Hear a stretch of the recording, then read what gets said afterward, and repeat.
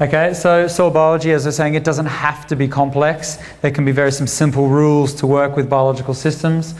One, soil cover. Always maintain soil cover. Nowhere in nature do we see nature leave the soil bare.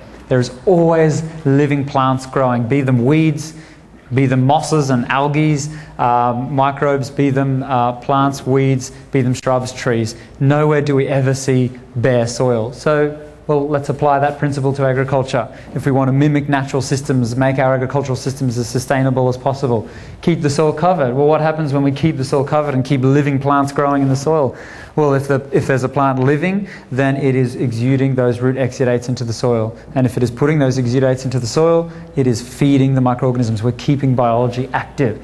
So come on, that's not hard. Just keep the soil covered. Well, what about mineral balance? Optimizing nutrient balance for the crop.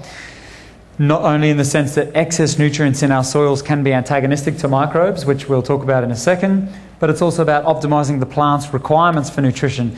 The more balanced our plant nutrition is, the better it photosynthesizes. If we have a constraint, if we have a deficiency, well, the plant isn't going to be photosynthesizing as efficiently, and therefore less sugar will be going down and going out the root system as those root exudates. So we've got to optimize the plant nutrient requirements to make sure that it is photosynthesizing at optimum and sending those sugars down to the root system.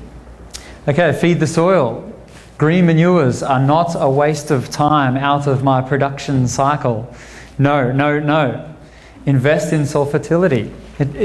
How many times do I hear the excuse, yeah, but I just can't fit a green manure in my cropping cycle. It just doesn't work. I've got to get back into the next crop or this or that. There's just always excuses as to why we can't use our green manures in my particular production cycle.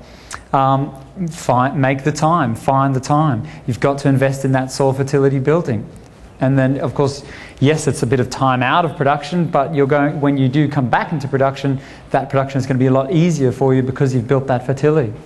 So applying carbon-based fertilizers, which we'll talk about, and then protect soil life. So it's not all about building and enhancing and encouraging microbes. Once you do that, you've got to then protect them. So we've got to think consciously about when and how we cultivate, the use of any chemicals if we have to use them.